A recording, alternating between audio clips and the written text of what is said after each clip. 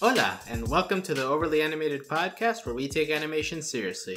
We talk everything animation here, including DuckTales. Woo! Which we'll be getting into right now. Oh my god. That was a very disheartened woo, but it's been a while, so we need to get excited over this. This show's still on? Yeah, for real. Absolutely still on. I'm your host, Bonilla, and today I'm joined, as usual, by Michelle Anderer. Hello. And Steve Zeck. Hello. If you want to if you want to go look at previous discussions we've had on DuckTales episodes from last year, you can go find that on overlyanimated.com. You can also subscribe to us at iTunes on overlyanimated.com/iTunes, or where on your preferred podcatcher, and wherever you listen to us, we always appreciate any ratings and reviews. But yeah, today we'll be finally getting into DuckTales again. We were covering the episodes of DuckTales as they aired in 2017, and after a long winter hiatus, we're finally back. We have The Spear of Selene, which aired on May 4th, and B.U.D.D.Y system, which aired on May 11th. So we're going to be talking about those two episodes today. And yeah, I'd say these were fairly big episodes to come back with, a strong return. Michelle, of these two, which one did you prefer, or what stood out to you in terms of general impressions of just having DuckTales back? Well, just in terms of having DuckTales back, I'm really glad it's back. I forgot how, intensely awesome the animation for this show is. And it's nice to be back. I kind of feel bad because I think I was a little more high on the Spear of Selene than I was on Beware the Buddy system, just because the Buddy system episode was so action packed. It almost felt like too much was going on at some points. And I feel like for me, that was a little bit of a drawback, but both these episodes were pretty fun. I liked both of them a lot, just compared to some of the other ones we've had. So, I mean, yeah. Okay, so very positive reaction from Michelle. Steve, what did you think about these two episodes? Did you have one that stood out more than the other? I have a hot take, though, on the buddy system. I think that's an episode that could probably more enjoyable for people that've seen the old show, or really the Disney afternoon in general. So for newer fans, they can still enjoy it, but probably not as much because they don't get a lot of these old school references. Like a dark green duck. Oh, Steve here showing his 80s bona fides again. Ooh, la, la. Yeah, the dark green duck, I feel like I've seen him, but I, very, vaguely understand what he was in the olden times of Disney. well, to be fair here, I think I enjoyed they're both very close to the same, but I think the first one, Spear of Selene, I probably enjoy a little bit more, because... First of all, it has Donald Duck, one of my favorite Disney character of all time. Say what you want about Mickey and Goofy, Donald, he was the funniest of them all. Yes. I just love this. Oh no! Did you just die on the microphone? I'm trying to do a Donald Duck impression. Steve, what did you think of his bros? Storkules' huge man crush on Donald. Oh, I love the entire episode. Donald finally, after all these years, all these decades, he finally gets some respect. Oh, a lot of respect and some else. You ought to see it. If you ought to see some of the old cartoons, man, he didn't get no respect from other characters, especially the nephews. They never really they were sometimes they could be so mean to him. And of course, Chip and Dale, those little jerks. They were okay. We don't need to get into all the Disney characters you have qualms with. Okay. But I agree with you that Donald, in this show, has been portrayed as very respect worthy. He seems to have a very adventurous past. So that's if you like Donald, that's definitely a good thing that they've added to him there. Definitely this guy has a little man. Duck crush on him. Man, duck crush on him. A bro crush, if not a man crush. Yeah. Yeah. Well, yeah, that's very cool. A little brother, but not really a little brother. He looks up to him like a big brother.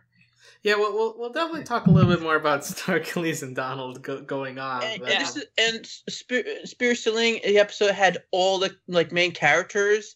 except for Beakley, pretty much. You had all the nephews. You had Webby, Largeback, Scrooge. The buddy system was very small cast. It had not small cast, but it didn't have the main characters. Yeah, it had extra people. It had no Webby, no Huey, no Louie. Right. But just to get my general impressions in here, I think that this is a really strong return for DuckTales. Like, when we were ending, we ended with episodes like the Impossible Summit of Mount Everest. Yeah, the Everest one. The Internship of Mark Beeks. Like, they were okay episodes, but, like, it didn't really add to character. Like, at this point, you were already just leaning on the established stereotypes. Whereas, like, these two, the Spear of Selene, there's a lot of Donald characterization there. You get some conflict between Webby and Dewey for once, which is nice to have. And Beware the Buddy system, like, Launchpad McQuack finally gets an episode of actual, like, character that isn't just based on being dumb. Like, I know. That's great. And also, like, the introduction of Fenton and Gizmo Duck, you return guys like Gyro, Mark Beeks, like, they all have little parts in there as well. They all land. The Scrooge statue, the horse with the Scrooge head statue. Yeah, he's a return too, right? From, like, the pilot. Why did we see him before? Yeah, he was terrifying. Well, I think I've been reading the comics, and he does appear in the comics in terms of... And here in the show, in the first episode, when they go into, like, his garage. I know. I'm talking about he returns in the comics. Okay. He returns post comics in terms of Scrooge tries to reform him, and the early comics also does, like, some flashbacks to Della Duck, so you kind of know the answer that she's not a bad person or duck. Okay, you seem eager to want to talk about this, so we'll go there first, because I do think that that's the headline coming out of this, because from the very beginning of the show, we at the end of the pilot, you introduce the whole, where's my mom? So now we finally get back to this after, like, 7 episodes. I think we also did this in the Dime Chase, where at the end of that episode, they found the letter. So now we're investigating it for the first time. So after all this... Steve, what do you think about what the mom situation is? Yeah, I said in Discord, this is very much like Rose Quartz's story on Steven in terms of the mystery, the doubt, is she a good person or not? It just reminds me so much of what's going on in Steven, has gone on in Steven Universe. Okay, that's true, and to the point where Selene herself, like, she kind of just outright says, like, your mom did love a good mystery, so just like, well, we don't know. Michelle, do you have any Della takes coming out of this episode?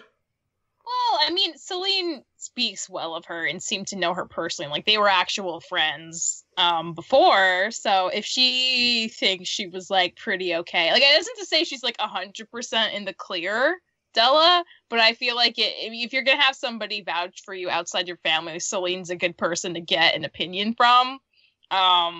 So, like, I mean, I'm not that worried. But, like, she did seem to, like, steal something. Maybe not an actual spear, but, like, something. And, you know, there's kind of bad blood there. And Donald was saying, like, she was the one that always got hurt in the past, right? When they go on adventures together.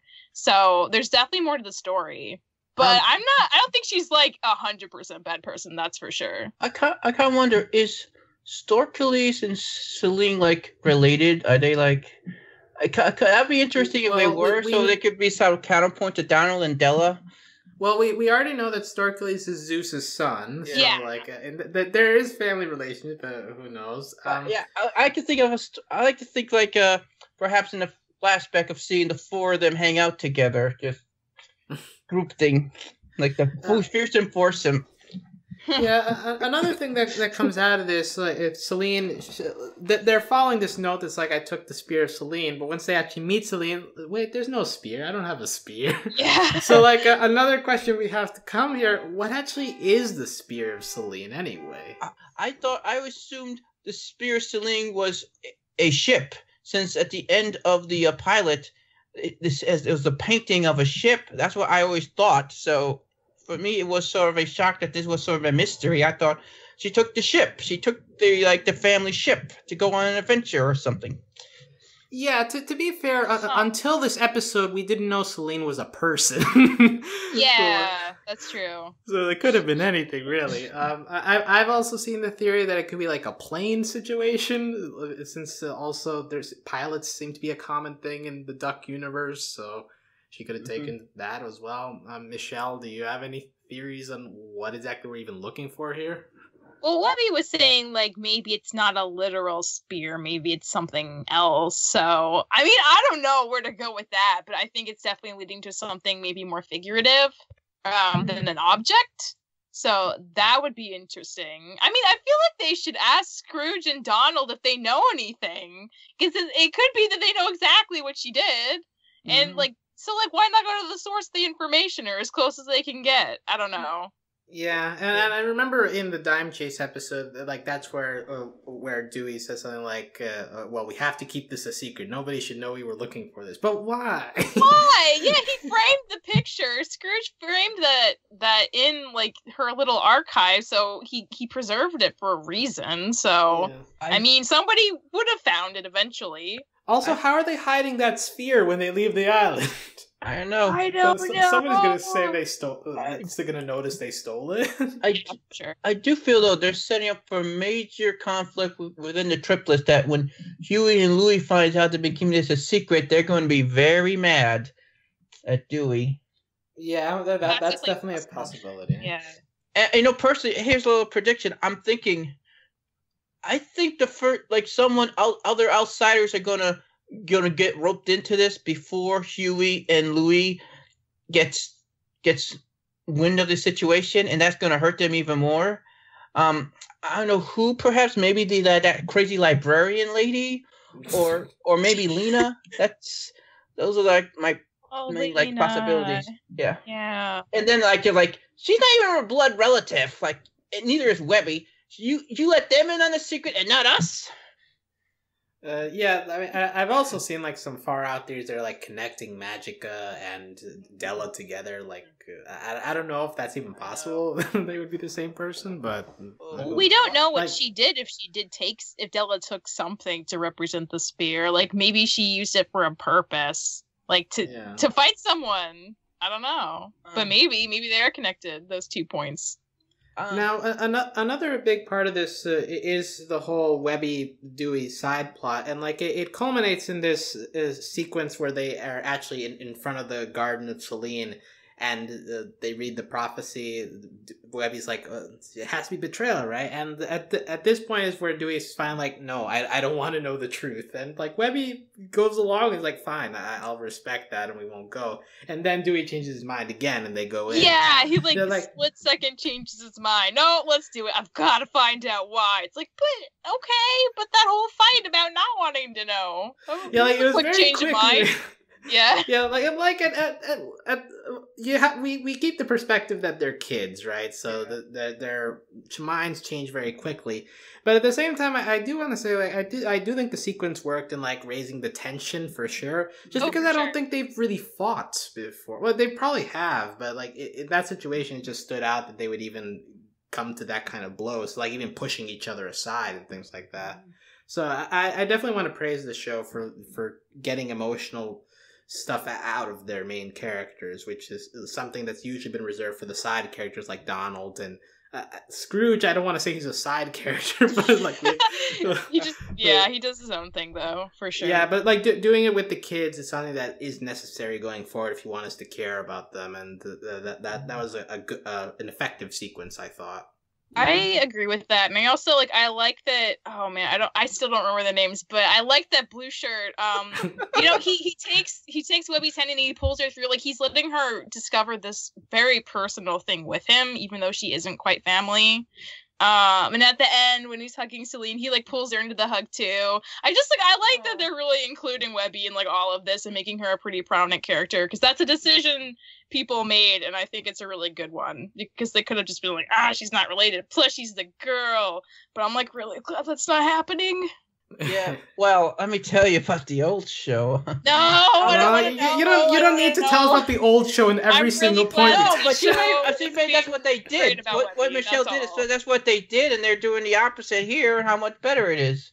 That's true. And one thing I hope they don't do, hope like the fandom doesn't do, is ship Dewey and Webby because they're going to these missions together. That's just, I don't know. All three of them. I don't think she has any particular closer relationship with any of them. Yeah. Although, to be fair, the show has really only delved into her relationship with Dewey. We haven't really seen her alone with the other guys as much, but I mean, she's had her episodes with them. Yeah, she's had her episodes with them. I mean, it's just maybe it's that Webby has this like secret that she and Blue Shirt share.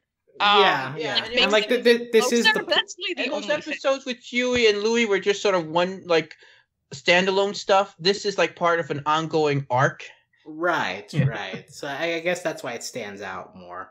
But they definitely work together well, so I'm fine seeing more of them. Mm-hmm. Also, in this, so we already discussed her, but we have Selene here showing up at the end. She's voiced by Nia Vardalos, most famous for Big Fat Greek Wedding. Our overly animated listeners may know her as Mrs. Diaz from Star vs. the Forces of Evil. But how do you guys like the goddess of the moon? She seems super chill. I like her. She was more chill than I thought she'd be as a god. Like, at first, I thought she was actually Della. It shouldn't have been. But we're not going to find her this soon. I mean, you never know. Well, yeah, I thought she was cool. She seemed very chill, like Michelle said. She does look like a goddess. I do sort of wonder, though, who do you think? Well, are they going to get anyone major to voice Della in this show? Is she ever going to talk? I'm sure we'll hear her speak. It might be like a flashback or something. Yeah, but that's what I mean. If we hear her talk, the first one will be a flashback. But it remains to be seen on that front how long we're going to stretch this out. Because admittedly, it had been like 7 episodes, but these are 22-minute episodes since we've even talked about Della. So we're probably going to stretch this for a while. But it was nice to definitely check in on this for sure. The other side of this episode was Donald, Scrooge, and the other nephews getting into a fight with Zeus and Storkules. I really like Storkules. Me too! I cannot believe that, like, they boarded and animated his, like, meeting Storkules with Donald getting his face, like, stuck between his pecs. That was, like, again, a decision somebody made, but it's so great. I'm so happy. And then, like, later he sculpts Donald into, like, an Adonis, like, with, like, a perfect Roman statue. Yes. Oh, that's sweet. Yeah, no, it's just like in general, like he's just very lovable, very sweethearted. Yeah, he's very supportive every time any of them win. Like he's a pretty down, chill dude. I kind of want to see flashbacks of them as children of little what's his name? Squircules. I want to see Squircules. I want to see little Squircules like looking up to Big Brother Donald. I think that'd be kind of cute to see.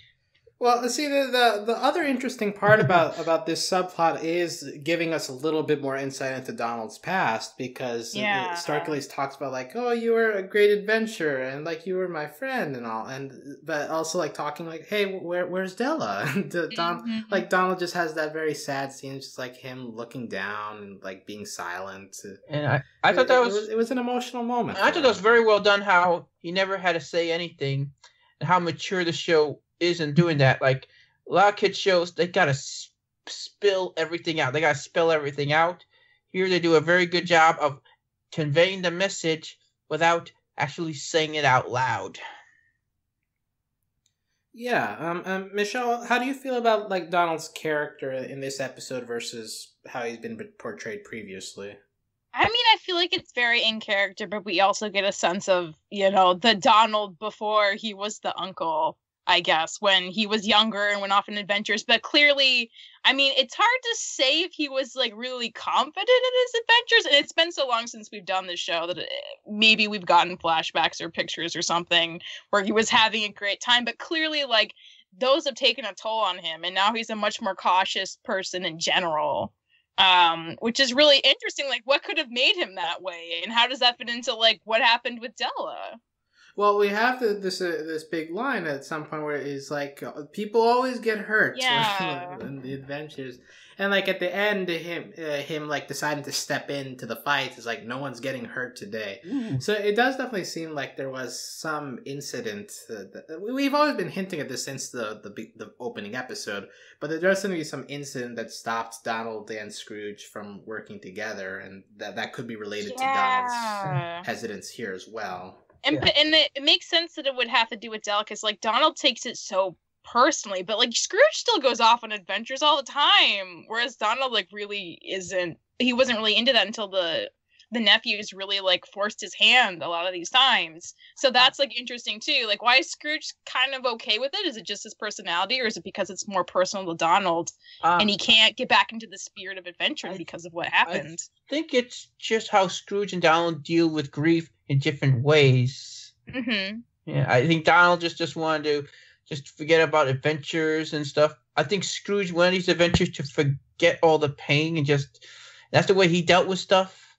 And Donald dealt with stuff another way. I guess he had to raise her kids, right? So I guess he couldn't go on adventures anymore. Yeah, that's also a thing that I don't think the show has really explored, like Donald's parenting. That's true. Yeah. Well, we focused a lot on like them finally meeting Scrooge and like them having adventures with Scrooge, but we haven't really looked into the before Scrooge era. It's just them and Donald. Yeah, we get that brief time when they're on the boathouse together, and he keeps trying to stop them from like exploding the boathouse basically by being scrappy young kids. But he's like their dad and their mom. Maybe being a parent has really changed his like outlook on adventures a lot too. I kind of want to see Donald go to like parent teacher night. We haven't seen him going to school yet. Yeah, that's the thing. I don't think these kids go to school, man. I do got an idea of who the teacher could be. I know you have heard this character, a little character called Daisy. Okay. But I think all people know who I'm talking about, Daisy. Are Donald and Daisy together in this universe? And also, why does no one ever talk about the nephew's dad still? Because he was a deadbeat, probably. Aww. Because mom in this universe is Della, so like, what does that make Daisy? I'm not sure. Yeah, I don't know. But Daisy is not in this show right now, so we don't need to talk this much about her. Her voice actress was on. I think she was on an episode. She's not in this here. So moving. I know. A character that is in this episode is Zeus, and his voice actor who is in this show is Michael Chiklis. But yeah, Zeus is a bit of a butt, but I enjoyed his lines, especially his petty... I feel like everybody has a petty rivalry with Scrooge, like everybody who's ever met him. But Zeus, the god of thunder and of hospitality, apparently, has had this grudge. Tell me, is it hospitality if all you present is a bag of leftover chips? Is it still hospitality? He gave grapes too. One of the nephews was nomming on some grapes. True. Okay, so he did enough to. He diversified his food palette enough. He did the Louis. He did the bare minimum. Yeah. That's about right. It's about right for a Greek god, really. But yeah, so from there, other just minor things that come out of this episode. They're crash landing on Ithaquack Island off the coast of Greece. Wow. So, great duck puns as usual, guys. Let's see here. When they have this competition about getting the bag of wins, and Huey does an interesting move, just parachuting across to the other side. Storkules calls him Hubert, tamer of winds, and Llewellyn, fighter of storms. Don't use my real name. That was fascinating. Yeah, Llewellyn is an interesting name. Does anybody want to try taking a stab at spelling Llewellyn? No. I do want to guess though, what is Dewey's real name? Oh, that's another thing. Yeah.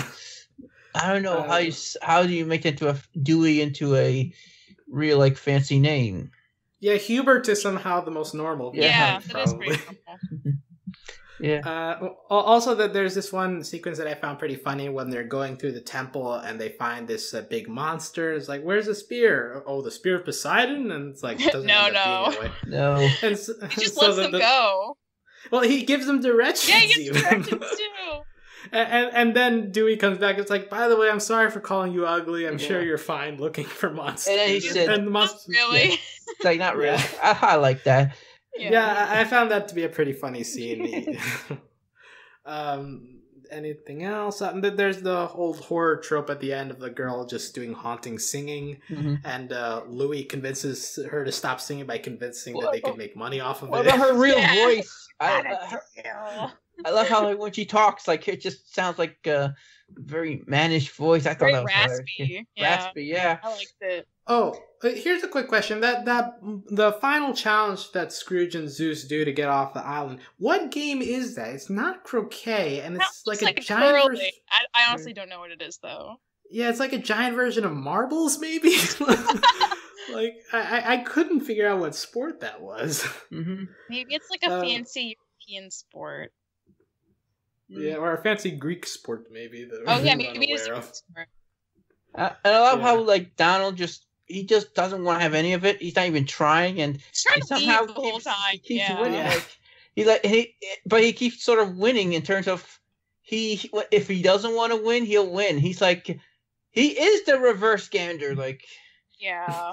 And also just Storkeles is just dumb as a brick. But that's why we love him. By the way, have they met Lucky Gander yet? Have they ever met him? I kind of wonder. Well, didn't we have the Lucky Gander episode? No, I'm not talking about Zeus and all those like. Oh, okay. Yeah, your classic. Does everybody know everybody? Question. He's sort of part of the family, so just guessing. Maybe. So now from here we can move to the other episode, which I think was the more hyped one by the general public because Yeah, but because we have the introduction of Gizmo Duck and his normal version of Fenton Crackshell Cabrera, voiced by Lin-Manuel Miranda, who most people that was the hype. know. They'll know him as the EGOT winner. But yeah, you're well, first let's go to Michelle, who, like me, we don't really have any connection to Gizmo Duck or, like, nostalgic characters here. What do you just think of him in this episode? Well, I guess he's a thing now that'll come back into play because everyone wants him, apparently. So that's cool. I think he's fine. I mean, he has the kind of action-y vibe that feels very... right for the show in terms of it being like a Saturday morning kind of cartoon vibe, so I'm here for that. He seems fine. I didn't know there was like so much going on with him being a prominent character in the old show, but it definitely feels like an introduction to a character who we're gonna see more of, so I felt that weight at least going in totally blind. Okay, now Steve, please educate us as to the history of Gizmo Duck, the history of Fenton, and I could vouch how prominent he was. Well, he was a prominent character in the second season, and it's pretty. I'll do the Cliff Note version. He was Scrooge's accountant. He's also Gizmo Duck. Scrooge was the only one who knew his identity. He lived with his mother. He had like sounds about right. He had a girlfriend, and he was kind of a wacky type of accountant. I kind of found him kind of I found the old. Well, Fenton, he's wacky here too. But I found the old Fenton though can be kind of annoying. I like this Fenton much better. But as for Gizmo Duck themselves, they're both even. Okay. I'd say that like his appearance as Fenton is very interesting. Like he's like always being beaten down upon by his superior Gyro. And like he has his office in the bathroom. Alex, are you still in the evil Gyro theory? Not anymore. Like I think at this point we're kind of clear he's just a jerk. Yeah. Yeah, no, you're right. Like back then, I was like, well, is he gonna become a villain? But like, I think that's less of a possibility now. I'm not gonna rule it out. I don't blame you because in the last episode, he was talking like a real creepy. He was. Yeah, I went back because it turns out that the Great Dime Chase is actually a very important episode to these two. Oh, really? But like, yeah, because in that episode, the robot they're chasing was powered by a bulb, and like that also ends up being the technology that ends up causing the problems here as well. And at the end, when Gyro has solved this, he's like, "Oh well, the solution to this is to be able to control the robot. Gyro is robot." and then he writes down Project Blatherskite, which ends up being the name of the project that Gizmo Duck becomes. So that seems to have been the setup. Yeah. Now, what's interesting is that it's like the idea was that Gyro would be the robot, so I assume Gyro was designing Gizmo Duck for himself. Yeah. So what I'm thinking is there a possibility where we get some kind of conflict thing where Gyro wants to claim Gizmo Duck for himself, sort of thing? Maybe. I don't know. I think he just wants a recognition, and I think he wants the money. As long as he gets paid, I think he's happy. I don't know. He seems to be very obsessed with I'm an innovator. I invent things. So, but I don't think he wants to put himself in danger. Yeah, like at the end, we also get the whole like, I need this to be idiot proof, and you're the idiots. So. Yeah. So he might be finally just risking somebody else's body for this. He'll let Fenton do all the work, and then try to claim as much credit as he can that he's the brains behind the brawn when the time is right. Yeah. And I think, Michelle, you alluded to this, like, it's a lot more action-y than other episodes we've had. Steve, I mean, we've seen action in plenty of episodes, but very just like, oh, this is like going to be a very contained action-y thing that will last a certain amount of time in the episode, and oh, now there's a new thing happening. Oh, it's kind of tied to the first thing. That general kind of vibe, which like maybe that sounds like I'm saying it with disdain, but like it's very like nostalgia-y for me. So like I think it's nice. It has a place. I'm glad there's like deeper plot and other episodes to follow at the same time. Yeah. So I feel like it's a good mix of both. No, and the thing is, like, they did do setup on this episode. So like, yeah, with the like bulb thing coming back. Yeah. So like that alone lets you think like there is some effort being put into this, and especially if you're dealing with nostalgic characters like this, where like there is a lot of weight to like trying to reintroduce them and improve them a little bit while not changing their essence. So, Steve, how do you feel about the changes that were made? Like, are they very different from their original incarnations? Well, Gyro is very different. The original Gyro, he had this much of an ego. He was actually very nice, and he was also kind of I don't think original Gyro was as smart as this Gyro. I mean, the old Gyro probably wouldn't figure out that Fenton was Gizmo Duck. He pretty much figured it out very quickly in this episode. So they're give and take. He's smarter, but he's a little more of a jerk. Do you prefer this version or the old version? Yeah. I think I prefer this version, to be honest, because the guy on the old show, I don't know, he kept making these mistakes. All his inventions turned evil, and they never really mentioned it like a recurring theme. Here, they're mentioning it. It's like, it's a thing. All your inventions turn evil. Yeah, so, and I agree that, like, Gyro, like, without the context of previous show, but, like, Gyro in this episode is a pretty good character. Like, he's a bit of a jerk, but, like, also he's able to, like, point out things that are wrong. Like, he has this rivalry with Mark Beeks, which I like it a lot. Amusing. Yeah, so, like, and at the end, he, like, accepts Fenton back into the fold, so, like, he has sort of a heart, I guess. He has sort of a heart. Sort of a heart. But speaking of heart, we also have Launchpad being the main character here. In the past we've talked about Launchpad like having good episodes, but he's also had episodes where he's pretty one note. So, Michelle, how do you feel about Launchpad in this episode? Oh, poor Launchpad. He just wants Scrooge to be his dad and tell him good job when he tries hard. Oh. I can't hate him for that. I think that's really sweet. And he actually did get the good job, but then it was really sad that the more it seemed clear that Scrooge didn't even know he got his license, the more he was like excited that there was a potential surprise party. Oh, yeah. That was very sad. So the way you say, Michelle, Launchpad it's essentially he's Zeus from Gravity Falls.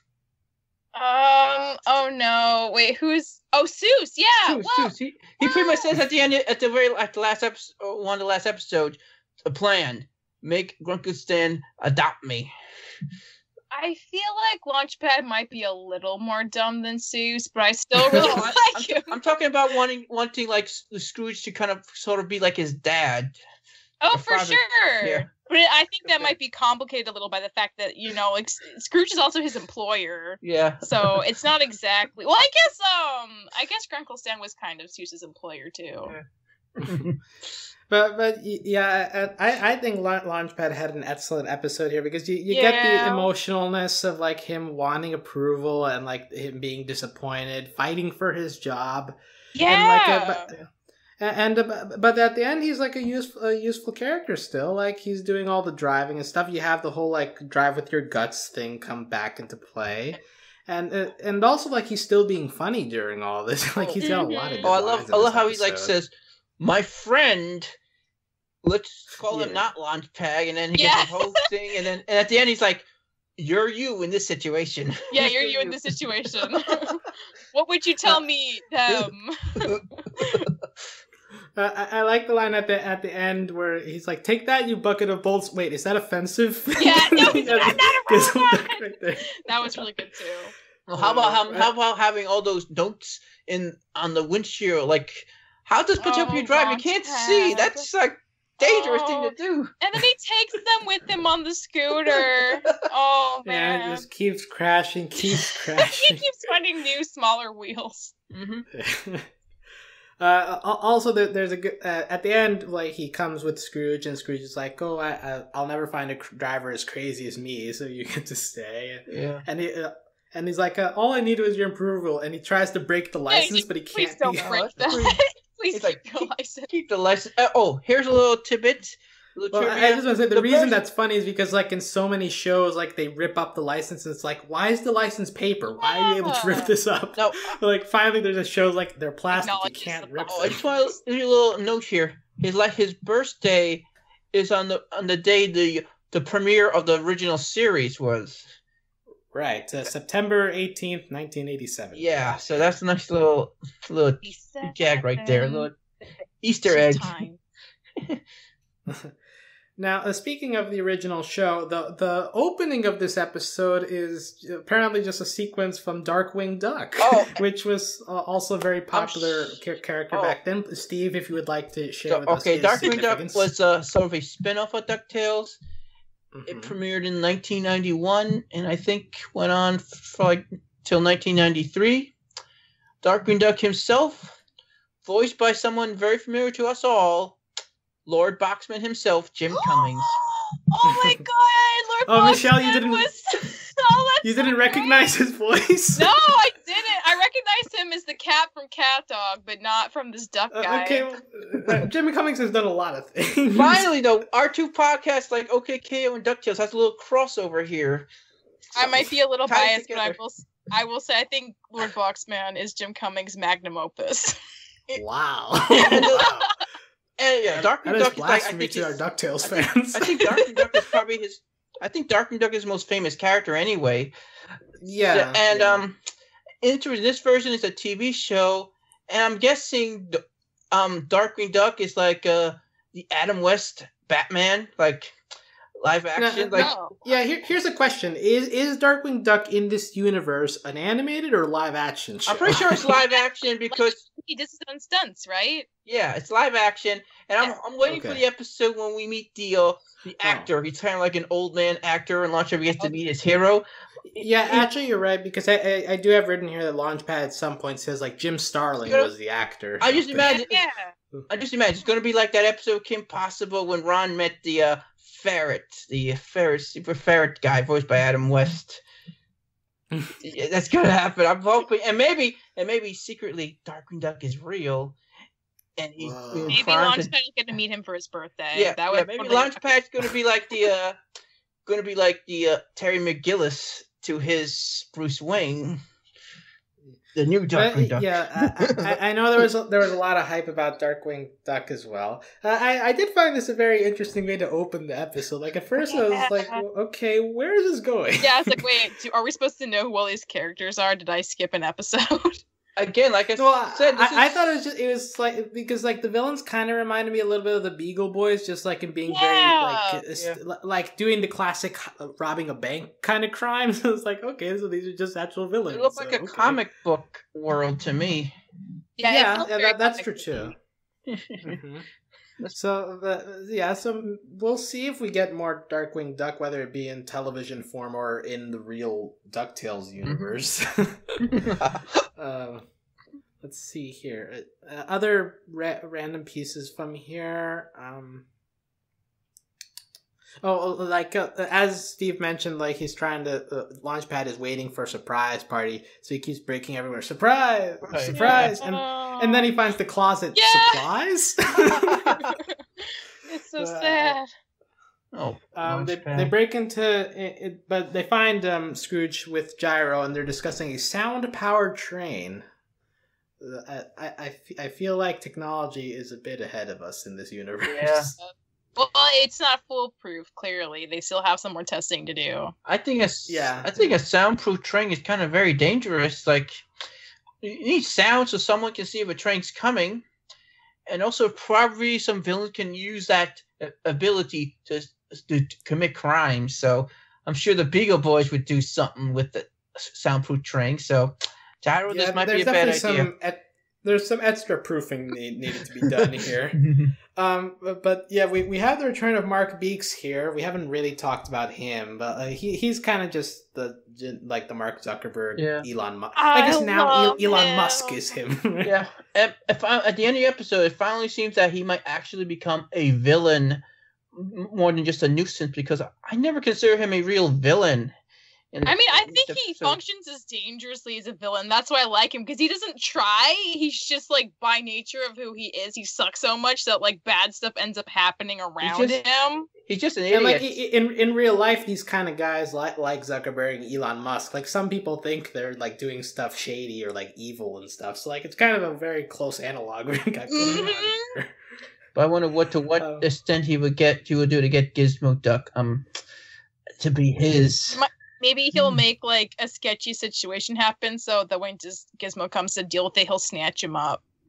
Be like, hey, you're mine now, wink, wink. Yeah, because that's literally what he did in the first episode we saw him, right? Like, he faked a whole, like, they stole my thing just to get them to come. He just wants attention. He's like a little boy who wants attention. Have all the things. He's like a magpie for technology. Yeah.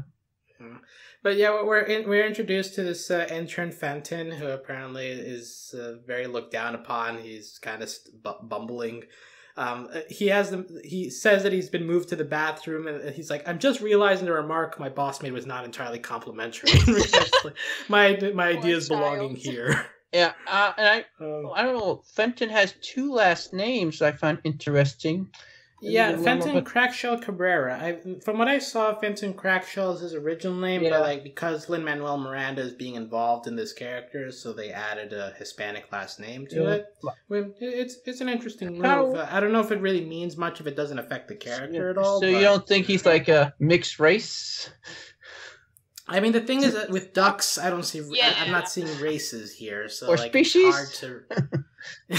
I mean, if he's a different species, he could be like a dog. I don't know. but yeah, so like that's a move. Like it is like changing the name of a character that exists is kind of a big move. I'm sure for some people, but Speaking of, it depends a lot on how much say Miranda has on the character. Speaking of dogs, did anyone notice Roxanne is back? Is again in it? I noticed that. She was like a random reporter, right, in the crowd, or. Yeah. I remember in the first episode, like she was looking for a job, just like Donald. So I guess she found a job as a reporter. In my canon, this is the same person. So. Yeah, I want it to be real too. But then, where's Goofy in all of this? Where has he been? I don't want to know. What, you don't want all the Disney characters to show up here? No, I think we have enough. I just want Daisy to show up. She's a very important part of the old comic book series. Maybe she's gonna come in season 2 then. Yeah, that's what I a heard new rumors. arc. The producers were asked about Daisy, and they hinted that maybe in season 2. And like I said, I have my idea of how I would introduce her, and that she's the one of the nephews' teacher, and Donald meets her at a parent-teacher conference, and at first they're very argumentary towards each other, and then eventually develop a relationship. But that's my Nothing breeds romance like arguments. Well, yeah, but in the past, Donald and Daisy always been love at first sight. I wanted to see him do something different. This has been Steve's Fanfiction Corner. If you would like to subscribe to his Archive of Our Own account, please go follow him there. Much as I love Donald, I'm a big Daisy fan too. I've always preferred her over Minnie. Okay, we got it. So I'm sorry, I'm passionate.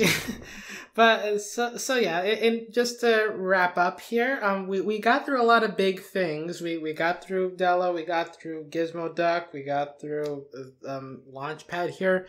What's one thing from these episodes are you most excited to see a follow-up on, Michelle? Della. Okay. Della. I want more Della stuff. Okay. Steve. Okay. I don't know. Pick one that isn't Daisy. No. That's something to do with these episodes. I don't want to say Della because Michelle already said it, so I want to do something different. Okay. I guess I want to meet Fenton's mom. And learn more about Fenton. Right. Like I said, that's what you're most excited for, Steve. I don't know. I'm excited to see who else is going to learn Gizmo Duck's identity. It'd be a funny little gag if every main character on the show knows his identity except for Scrooge, which would be a nice little role reversal from the old show. Okay, that would actually be a good joke, so I'll agree with you there. But yeah, Della was the thing that I noticed that I was interested in from the first episode, and I'm still interested in it, even if this episode, it just continued the mystery. Well, I'm just being... But the thing I definitely want to see more. The thing I'm most interested in for sure, though, is that Magica storyline, but that's not really in these episodes, but... Yeah, that's true, Yeah, we need our Lena. Oh, I love Lena. I want to see more Lena, too, a lot. In a way, I like to see in a way, Della and Serena mirror Webby and Lena in a weird way. Perhaps they could do something there. Mm-hmm. So yeah, we'll see what we get in these upcoming episodes. For the next, it seems that Disney XD is going to be consistent with the airing of the show, which is kind of impossible comparing to other networks we have to cover here. But on May 18th, we'll be airing The Missing Links of Morsher, and May 25th, McMystery and McDuck McManor. Oh! Now these two episodes have aired internationally, but we're waiting for the U.S. premiere to talk about them. Yeah. And we're expected to get more episodes every week into June at least, if not longer. So we'll definitely be here to keep covering the first season of DuckTales for sure. Wait till you see the... Dylan's gonna not like the next podcast because what I'm gonna talk about.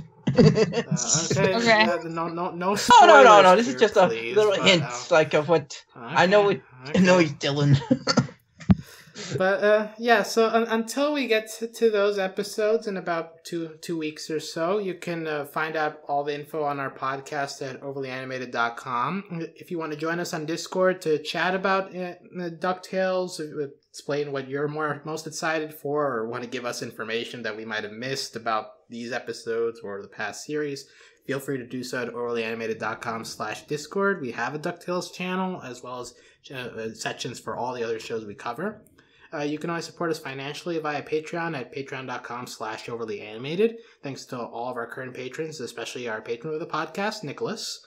And as always, thanks to our executive producers, John, Ryan, Steve, Andy, and Hugh. Besides DuckTales, we just did an OKKO podcast, which included Jim Cummings. Again? Yes. So we should rename it the Jim Cummings podcast. Yes, we should. That's a good idea. Yeah, I don't want to risk doing an impression of that one. But yeah, we also have Miraculous Ladybug. We have Steven Universe podcasts. We've got a couple of shows going on. We just had a Prince of Egypt podcast as well, if you're interested in animated movies. But yeah, so we'll be here for more DuckTales soon. I'm definitely more hyped about this show than I was before these episodes, so I'm glad that we have it back. And yeah, well, whenever we get these, we'll talk to you again. But until then, adios. All right. Bye. Bye-bye.